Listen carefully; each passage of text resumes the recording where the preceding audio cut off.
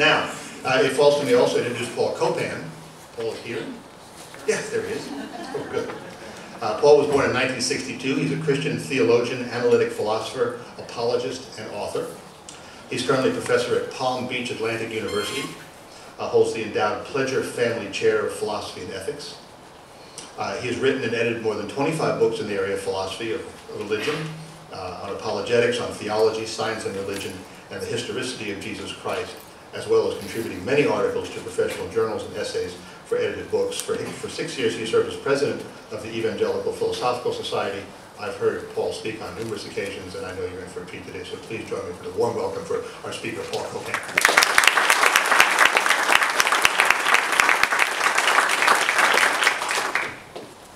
Well, I appreciate that. Thank you.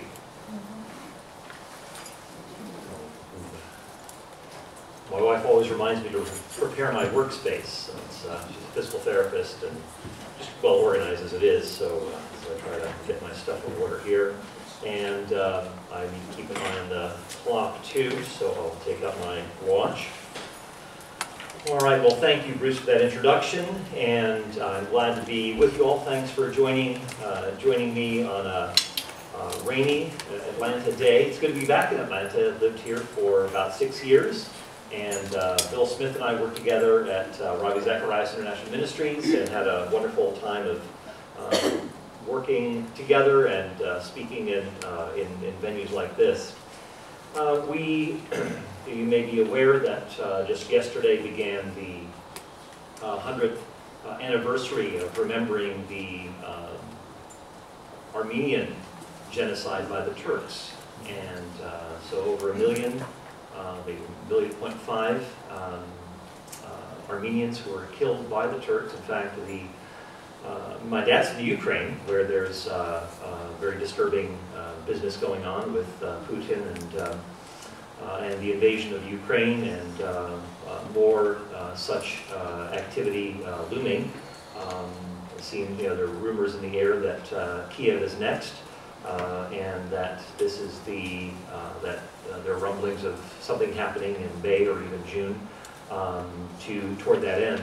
And my dad's from Ukraine, and my father, his grandfather, died as a result of starvation through the Stalin's forced famine in Ukraine. So again, that was part of my own history, but here we are talking about the question: did God really command genocide? And what does that, what does that look like? A lot of people, like Richard Dawkins, will say that God is this genocidal maniac who is commanding the Canaanites to be slaughtered and so forth. Well, is this, is this a fair charge? How do we differentiate between what's going on in Ukraine, or what went on in Armenia, with what's going on in the Bible? So what we hope to do is unpack some of this, and again, we'll have room for question and answer. There is a book over there that goes into a lot more detail and has summary bullet points at the end to help digest some of the some more philosophical discussions. But this hopefully will help to give you a good foothold for launching into the chapters themselves. But the book is called "Did God Really Command Genocide?" as already mentioned. But what I'd like to do is address this topic by looking at a lot of preliminaries first. There's a lot of unpacking to do before we look at actual texts. And so what I'd like to do is spend the majority of time kind of preparing us for going into those texts. And then we'll, as I said, probably not have a lot of time for Q&A immediately, but save up your questions for later. Well, as we look, first of all, at the preliminary considerations, the first one that we ought to remember is that God issues certain commands in a context of a warfare society. War is part of the ancient Near East. If you are not prepared to do battle, you will inevitably become extinct. So this is part of the ancient Near Eastern society, the culture in which you find yourself, that fighting is simply a part of this. And God speaking in this set of inferior circumstances, Jesus says God permitted certain things because of the hardness of human hearts. Well, we see human hard-heartedness here in the engagement of just constantly battling and invading and so forth, and that God uses this in the accomplishment of His purposes. But more on this later. We also need to remember that there are commands that God gives that are not joyfully given, that are not given in a positive way. They're not given in a spirit of delight, but rather with reluctance. Just as God was grieved to bring judgment upon the earth during the time of Noah, so God issues commands to drive out the Canaanites, not because He is delighted to do so, but He does so with a heavy heart.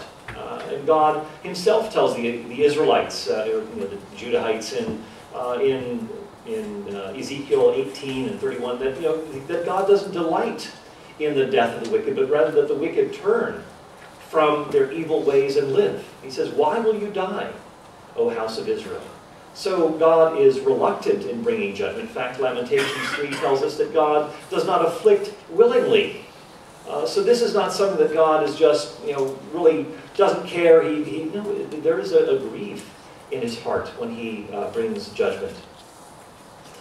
So we see that this is connected to the state of hard-heartedness, that God does issue commands given human hard-heartedness, but God is also willing to receive those who repent. In fact, when Jonah goes to Nineveh, he is he's reluctant to go to the place where his enemies are because he is afraid that they are going to repent, because he knows, as he says in chapter 4, that God is gracious and compassionate, slow to anger and abounding in loving kindness, that God would do this sort of thing, that this is characteristic of God, and He didn't want that to happen to His enemies.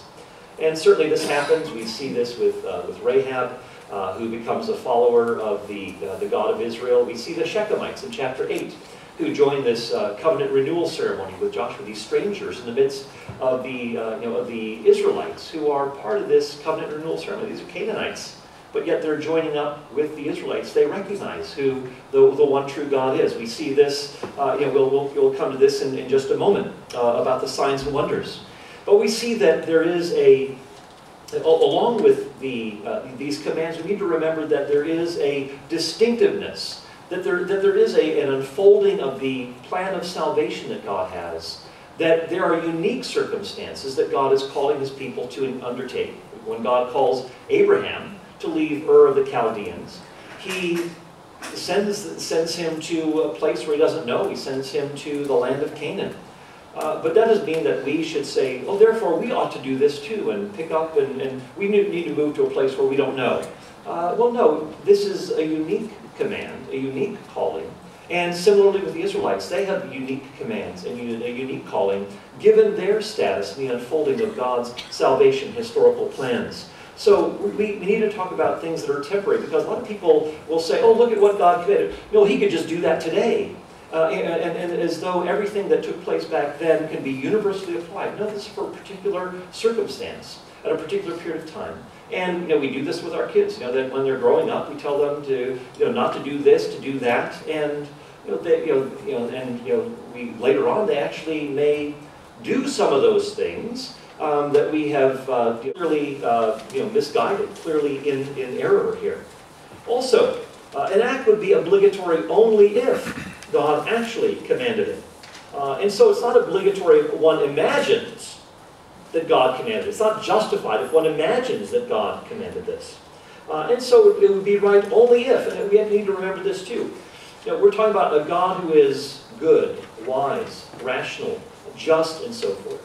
That if a good, wise, and just God commands something, again, we ought to do it. But is this blowing up a bus of children what a good, wise God would command? God may have certain overriding circumstances for certain things that we talk about in Scripture. But we need to consider that there is, did God actually command this? And we can also add this, that is this command surrounded by the kinds of signs and wonders that we see going on in the land of Egypt and in the promised land that God has taken the Israelites to, we see that there is this reinforcement, this divine stamp of approval that God has approved of Moses as his spokesman and so forth. Anyway, we can go into more detail here, but in the interest of time, let me keep going. There's also another consideration here, and a lot of times people like Richard Dawkins will use this criticism of, look at the Israelites, here they are just, in worshiping the golden calf, and God just gets so angry with them, and he's just so jealous and capricious, and this just seems so out of proportion. Well, when you look at what God is actually doing, when you look at how God is calling the people for himself, making a covenant with them to be a blessing to the nations, that there are certain stipulations that God has for them that, if violated, would utterly undermine the identity and the mission of this people in the world. So when they are worshiping the golden calf, when they are in Numbers 25 engaging in idolatry and adultery with the Midianites as part of a subversive plot that Balaam came up with, that this is tantamount to treason. That this kind of activity utterly undermines the covenant that God has made with the people of Israel. That the very reason that God has called them into existence to be a blessing to the nation is now being jeopardized. It's now being compromised. And God is justifiably angered by this. Another thing to keep in mind as we look at the driving out of the Canaanites is that this is the moral degradation of the Canaanites is at a maximum capacity, so to speak. That God tells Abraham himself in Genesis 15:16 that he's going to wait for the sin of the Amorites to be filled up or to be completed. So we're talking about well over 400 years that God is saying he's going to wait. God is being patient. He's waiting until this time is filled up. God is not going to command the Israelites to drive out the Canaanites until the timing is right, until they have reached their moral low point. So Israel has a right to the land, but only under the circumstance where God can now drive out the Canaanites before them. Not before this. They would not have been justified in driving them out before. When you look at Abraham and his engagement with the Canaanite peoples, there is a kind of a friendly engagement that Abraham does some things wrong, but there is a general goodwill that we see in the earlier portions of the Bible in Genesis, where there is good engagement with the Canaanite peoples overall, that they have not reached that moral low point that God is anticipating. Now, God himself tells the Israelites that if they do the sorts of things that the Canaanites will do, that he will also drive them out, that they will be spewed out of the land. Indeed, they were. When they were mimicking what the Canaanites were doing, in 722 BC, the Assyrians come in and bring divine judgment by God's hand onto the Israelites because of their disobedience, because of their idolatry. We see this happen with Judah in the southern kingdom, that in 586, 587 BC, the Babylonians come in and bring destruction. So they are being vomited out as well. So a lot of people say, well, God is just favoring the Israelites. God is saying, no, the same sorts of things that the Canaanites have done, if you do them, the same consequence is going to come to you. God is speaking with great justice here. As we read in other portions of the Old Testament as well, another part of the preliminaries is that God does have an overarching concern for the Canaanite peoples. That, of course, God welcomes Canaanites into the land, into the people of Israel, that if they're willing to turn from their ways and join with the Israelites, that they become part of the people of God. And we've already seen Rahab and the Shechemites, and to some extent the Gibeonites, who join up with the Israelites, even though by deceptive means. So we see in the Scriptures, in the Psalms, in Zechariah and so forth, that God is concerned about bringing reconciliation and incorporating the peoples who are the enemies of Israel, including the Philistines, the Assyrians, the Babylonians, all of these public enemy number one sorts of people in Israel. God is working toward the redemption of these people. And he includes the Jebusites in here, the people who are in the Canaanite inhabitants near Jerusalem. They were also part of this broader picture of salvation that God had in mind. These would be incorporated into his people. So it's not as though there is some sort of ethnic animosity or ethnic favoritism. In fact, if you put a Canaanite and an Israelite next to each other, they would look the same. They would speak the same language. They would dress the same, and you couldn't tell them apart. So it's not as though there is something intrinsically distinctive about the Israelites. But there is a remarkable, not only similarity, but there's also a concern that God has for their ultimate salvation, even if now they're living morally degraded lives. In Deuteronomy chapter 7, if you read that text, it's interesting that it says, utterly destroy them, leave alive nothing that breathes, and so forth. And then it goes on to say, make no treaties with them. Do not intermarry with them. But I thought they were just supposed to be wiped out. And then it goes on to say, no, don't intermarry with them, etc. But it does go on to say, destroy their religious paraphernalia, destroy their idols, their altars, and so forth. That you are to destroy all of those things that have the mark of this false, morally degraded religion. So God seems more interested in destroying Canaanite religion than he is in destroying Canaanites. And we see that in Deuteronomy chapter 7, verses 3 through 6. And you can look at that text yourselves. And then there is another consideration here. That a lot of people, when they use the language of genocide, it actually is not even in keeping with how we use that language today. For example, in the trials concerning atrocities in the former Yugoslavia, we see that there is a remarkable, of course, justifiable trials for these atrocities. But the term genocide was used, or was basically set aside in many of the cases because it just wasn't clear that this indeed was what was the purpose. The total destruction of the whole or most of the people group aimed at their physical disappearance from the earth. This doesn't seem to be the concern that God has in issuing this command. It does not fit in with even the modern day definitions of genocide.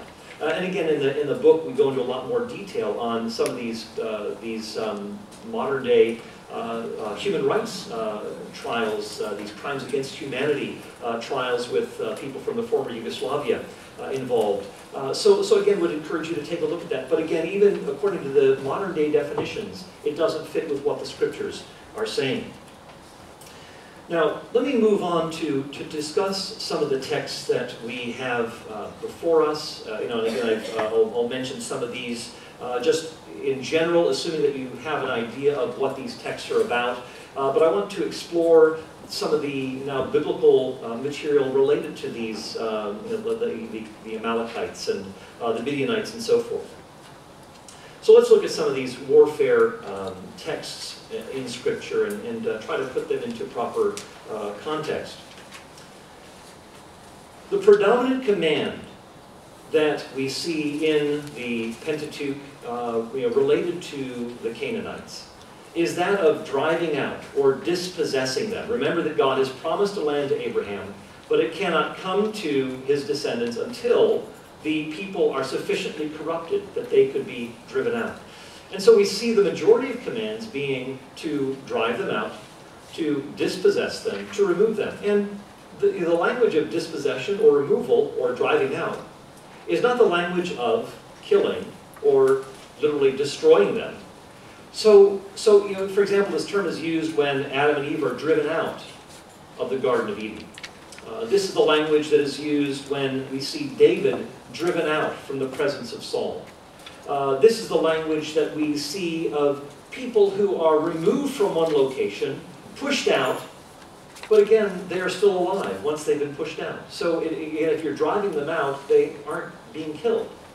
And this is the dominant language that is being used. Now, also, what's interesting here is there's kind of like a triad. If you think of a pyramid or a triangle, where you have at the top the deity in the land of Canaan, the ancient Near Eastern deity, and then at the bottom you have the people, and the religion, or sorry, the people and the land.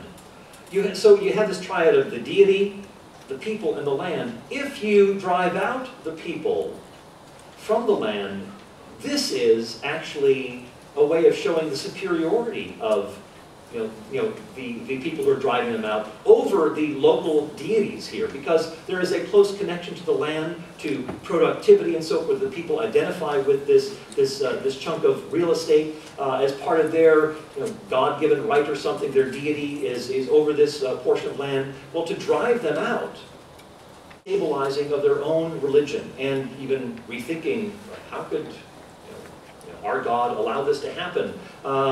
This is his land. How can we be removed from it? What's even more interesting is that you have God, the one true God of the Israelites, actually engaging this kind of activity in the land of Egypt, kind of creating a destabilization of the theology of the Egyptians, because here, routinely, God is just one after the other attacking and undermining the deities of the Egyptians. So he's doing it in another land that he's going to take the Israelites out of. But yet there is this kind of destabilizing factor that is part of the equation. So we see that there is this language of driving out, and we need to see this in a kind of twofold manner. That there is first of all, the command to drive out is the first phase, if you will. That God commands them to be driven out. In fact, in Exodus 23, the very first time we see this mentioned, God said he's going to drive out the Canaanites. Like hornets are going to drive them out. This is how God is wanting to work, to drive out the people. And then the people, as they show their stubbornness, as they show their rebellion and so forth, the process gets slowed down. And then there is also warfare that is attached to it that they're going to be engaging in. But it is a two-phase operation of driving them out, and those who remain behind leave themselves vulnerable to attack. So driving them out, and if people remain behind, then they are vulnerable to the attack of the Israelites. And of course, typically what happens is that you do have the more vulnerable, the non-combatants that flee, the women, the children, the elderly, and so forth. This is what is, how things typically operate in the ancient Near East. But if they stick around, then they become vulnerable to attack.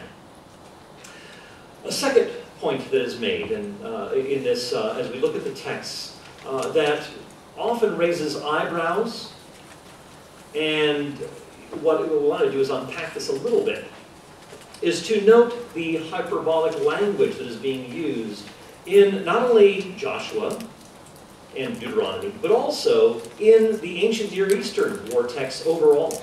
That we see a high degree of hyperbolic language that is used.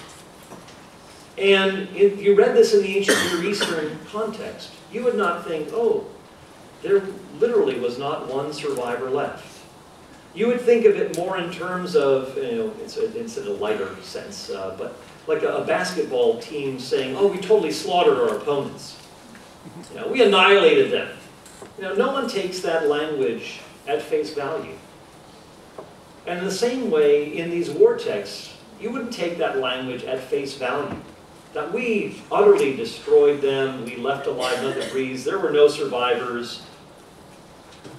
No, you have a very hyperbolic language here. And in fact, as we look at the ancient Near East, in fact, you can read about this in Kenneth Kitchen's book on the reliability of the Old Testament, in which he looks at these texts, and he highlights how this was standard fare in the ancient Near East, where you could have a narrow margin of victory, and you could say, we utterly destroyed them. You could, like even King Mesha, who was mentioned in 2 Kings chapter 3, as the king of Moab, we have an inscription from him saying that Israel is no more. It's kind of humorous when you think about it. Who's heard of Moab these days, But here you have Israel is no more. He's saying this. Well, we obviously know that Israel hung around. As we see other inscriptions, I turned them to ash. Again, sounds like utter annihilation, utter destruction, but in actual fact, you don't have, anything resembling, utter annihilation or destruction. Indeed, we see this sort of a thing in the text itself of the Scriptures. As we look at the Scriptures, we see this. In fact, as we look at not only Joshua, but as we look at Judges, we see that as we set these texts side by side, that there is more like a gradual infiltration rather than this dramatic military blitzkrieg that takes place. It is something that takes place, and from an archaeological point of view, the evidence shows that it takes a couple of hundred years before this transition shifts, is made from these Canaanite deities to Yahweh being the national deity in that land. It takes a long period of time before the transition is actually made. And this is indeed what the book of Judges reminds us of. Again, you see repeatedly, they could not drive them out. They could not drive them out. They could not drive them out. They could not drive them out. But doesn't Joshua say that we utterly destroyed them, that the land found rest on all sides?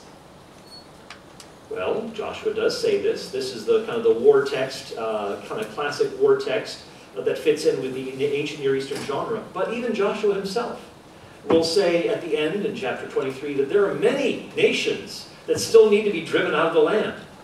But that the land had rest on every side. And then at the end Joshua is saying this. What's going on? Well, if you understand that this is ancient Near Eastern hyperbole or exaggeration, it fits very nicely with, it fits the facts.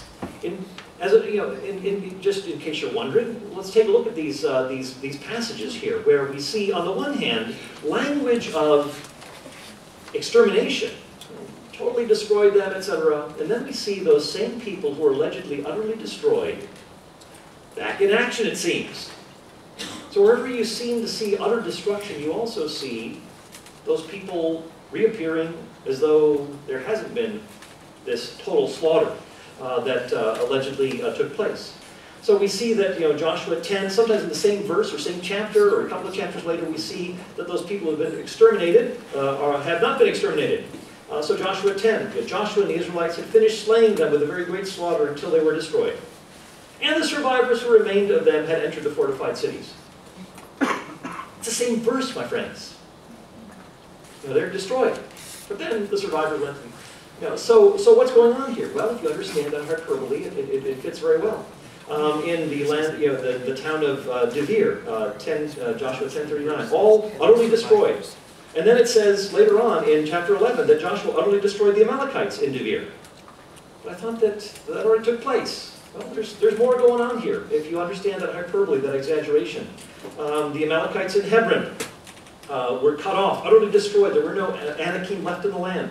And then Caleb drives out the Anakim in Hebron, just a little bit later. So again, I can add more. I've given you more in this chart to go through, but this is the sort of thing we see repeatedly.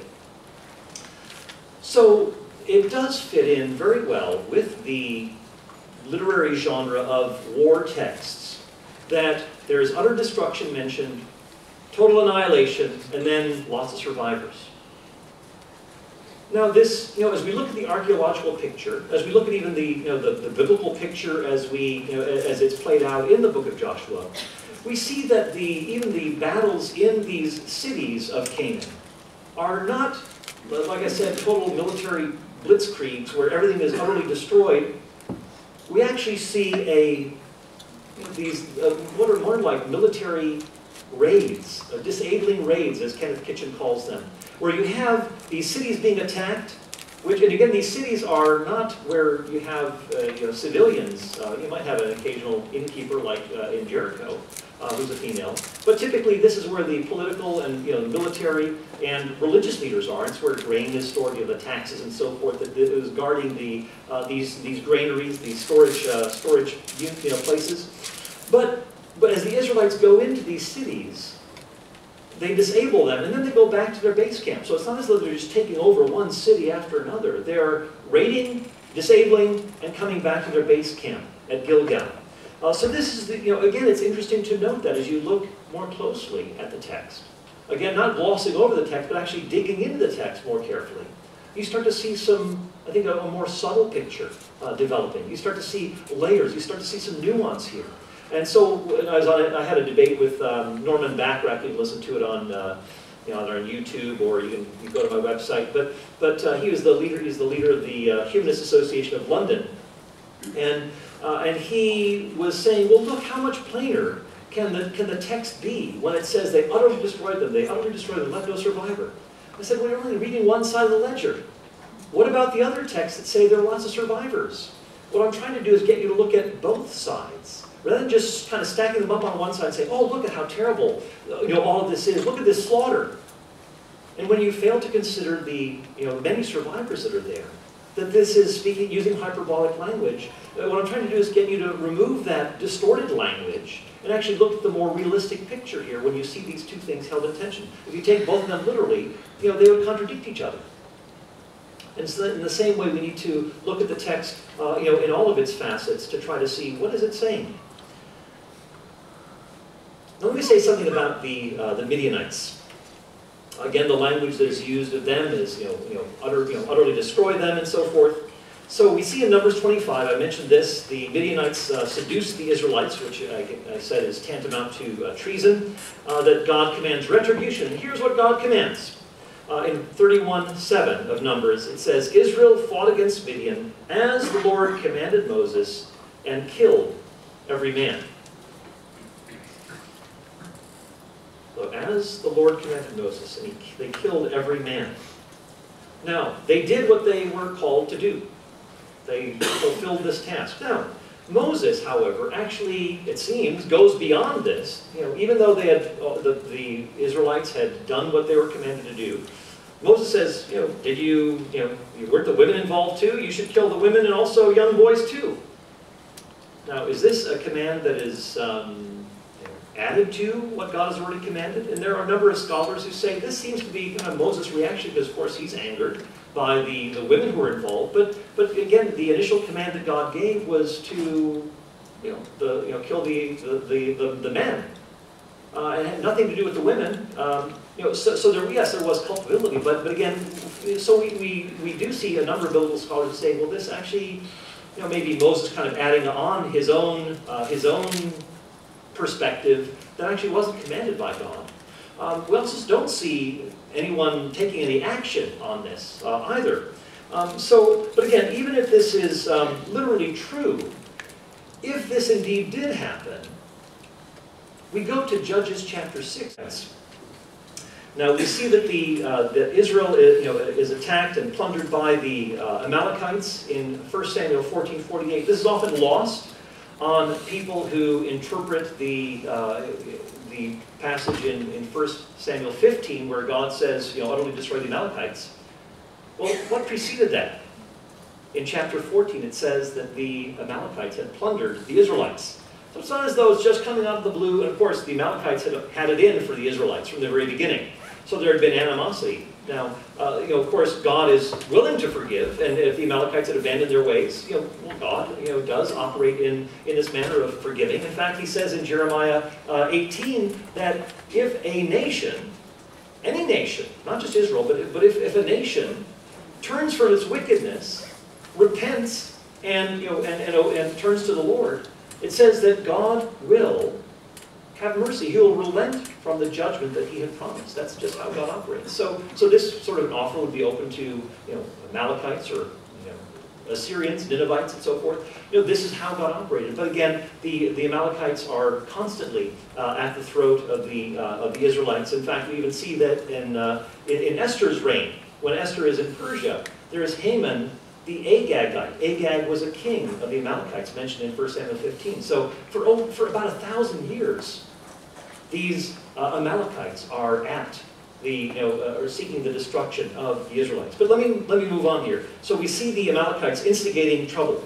So their king, we're told in 1 Samuel 15, is ruthless. He's been had the pattern of making women childless. So Saul is commanded to utterly destroy everything. It says women, children, young and old, and so forth. Animals. Well, how literally should we take this? Well, for one thing, no women and children are mentioned. We just see a pitched battle in verse 5 of 1 Samuel 15, where Saul fights in the city of Amalek. Now, on a literal reading, we see that Saul carried this out. In fact, Saul warns the Kenites who are in this city, where the battle is about to take place. he says, you've been friends to us. We have no issue with you. Why don't you leave? And because really our battle is with the Amalekites. And so they do leave. And so Saul engages in a battle with the Amalekites. It doesn't sound like you're going to have a lot of civilians hanging around here, a lot of non-combatants. But what we do have is we have the mention of the narrator that Saul utterly destroyed all the people. Again, we have this sort of a warfare text, this hyperbole that we'll explore in just a minute. And then we read later on that Saul told Samuel himself this very thing, that he had utterly destroyed the Amalekites. The rest of the conversation now has to do with the animals that were presumably part of the city where the battle took place, and that Saul had kept them alive. And of course, Saul was rationalizing all of this away. But the utter destruction, if we see that King Agag, who was killed by by Samuel, takes place. If we take this literally, then we'd say, well, all the Amalekites are finished off. They're done for. That's it. End of story. But in the very same book, in 1 Samuel 27, and then in 1 Samuel 30, we see that there's another army of Amalekites that now David is fighting in the same territory, this vast tract of land where he's kind of chasing them. And 400 of these escape. Now, there's a lot of exaggeration that takes place. In fact, even the very numbers, that Saul, it mentions that Saul has 210,000 soldiers. Well, this would have been more massive than the actual numbers that we know of Egypt or Assyria. That they had, again, they had more like 150 or 200,000 soldiers at their peak in the ancient Near East. And and again, Saul no way would have had this much. And again, numbers are tricky; they're often exaggerated in these war texts. Or there may be another way of reading these numbers, as some scholars say. But again, I don't want to get into that. But the point is that there is a lot of hyperbole that seems to be bound up with these war texts. Now, to illustrate this, and we're winding down here, but let me just say, God even commands the Israelites, God says about Judah, when they are at the beginning of midway through Jeremiah, it says in Jeremiah 25:9 that God promises that He will utterly destroy Judah. And we read to the end of the book, and what happens? Well, we actually see that Judah has not been utterly destroyed. Judah is still, it's been disabled militarily, politically, economically, religiously, and so forth, sure. But most of the people remain behind in the land. And we also see the urban elite from Jerusalem, many of them being shipped off to Babylon. So we have a people that are, yes, there's a lot of killing, but many of them survive. And again, it maintains a certain identity during this Babylonian captivity. But surely nothing reaching this literal, utter destruction that God promises. So we see the language used not just of the Canaanites, but also of the people of Judah. And again, this sort of thing does not happen. Now we read also that Joshua, especially in chapter 11 in Joshua, the book of Joshua, where it says that Joshua destroyed, or he carried out all that Moses commanded. So Moses commanded in Deuteronomy 20 to utterly destroy them and so forth. Well, we read in Joshua that they were not all utterly destroyed. So if Joshua is carrying out the commands of Moses to utterly destroy them, and they are not utterly destroyed, then maybe what Moses has in mind is part of this ancient Near Eastern hyperbole or exaggeration. That it is not literally meant to be the case, but to have this effect of incapacitation, to have this capacity of disabling. So this is the sort of thing that we see repeatedly as we look at these ancient Near Eastern texts. So no, God did not command genocide. Total disappearance was not the goal, but it was to drive them out, and any that remained behind left themselves in harm's way.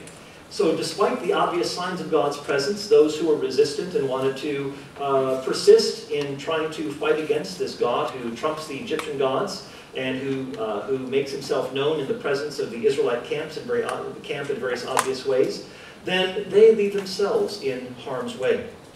So God may command killing in unique, supreme emergency type situations for an overriding good.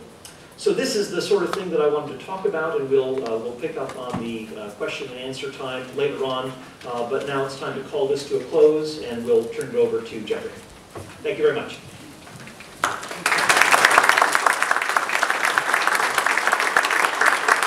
Thank you, Paul. That certainly raises some interesting issues and questions, which we'll address, of course, in our Q&A. Let's take a 15-minute break, and which means we'll, Bill, what is do we reconvene at 10:45 or 10:50? Okay, so that's 15 minutes.